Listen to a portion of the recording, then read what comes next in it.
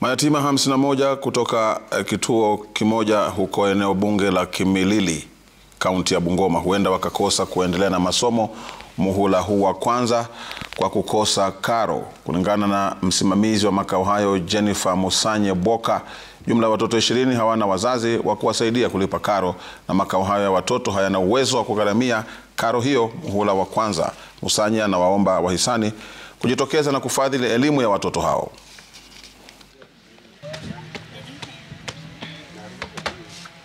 Karo, go to school and work hard. Know where you have come from. Tupigie makofi basi.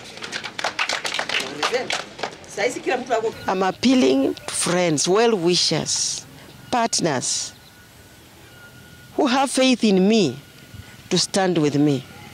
I weep from within.